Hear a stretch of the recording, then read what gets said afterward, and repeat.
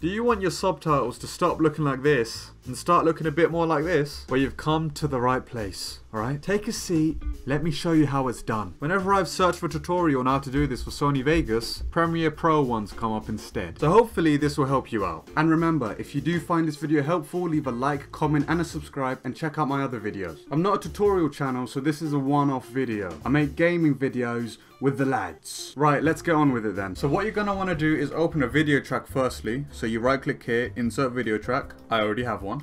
Then right click again, text media. Now, what I like to do is use Space Comics right here, make that a size 10. And we'll just write hello. The location, I like to have it 0.50 by 0.20, so it's around this area. The outline of the text, I like to have a black outline and the width of 10. Now you can't see it here because this is a black background, so it won't show up. After you do that, exit there and go to here, the event, pan and crop. Once we're in here, make sure you are at the start of the timeline. So this little thing over here, make sure that's right at the start. Now, you're gonna wanna divert your attention over here. This is what we're gonna use to get that popping feature. And if you can't see it, it's probably because it's hiding. So just press the plus button and it should bring it all up. Also make sure that these two things are checked. Okay, so this one, check them. Make sure they're blue. Right, now you're just gonna follow the exact same measurements. So for the position, we're gonna do width of 3786.9.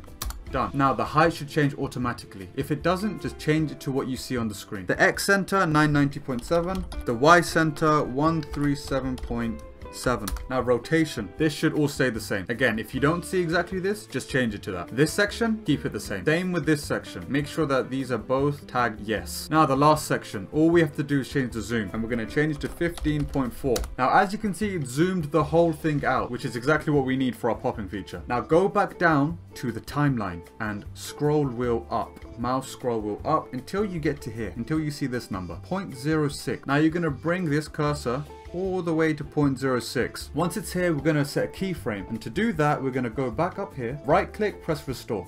Done. Now go back to the timeline. As you can see, it's zooming in and out. This is how we get our popping feature. So keep it at the start, and now we X out, and it should be done. Like that. Now just grab your clip, like I have here, and make sure there's a video track above, which I already have, so that you can grab your text, which is over here, and put it on top of your clip. And now we just sync it up with the audio down here. So I start off by saying bye Norton. Bye Norton. There we go. So now we just want to go to the top left, the fade, put a little fade in there. 0.2 seconds. Done. There we go. So what do I say next? Bye Norton. See you in the afterlife, which is around here. So grab this and drag it until you get there. Now Control C, which copies, go to the end, click, Control V. Now press the top one and press OK. Get rid of the fade because we only need fades at the start and the end of a clip. And I say see you in the, back out of that. See you in the afterlife. So I say afterlife around here. So grab the end of the clip, drag it back, Control C, again click it, Control V, paste, afterlife. Sir is what I say, afterlife sir. So sir, I end here. Bring all the way here and now add a fade out. So go to the start of the clip and we'll see the pop. Bye Norton. See you in the afterlife, sir.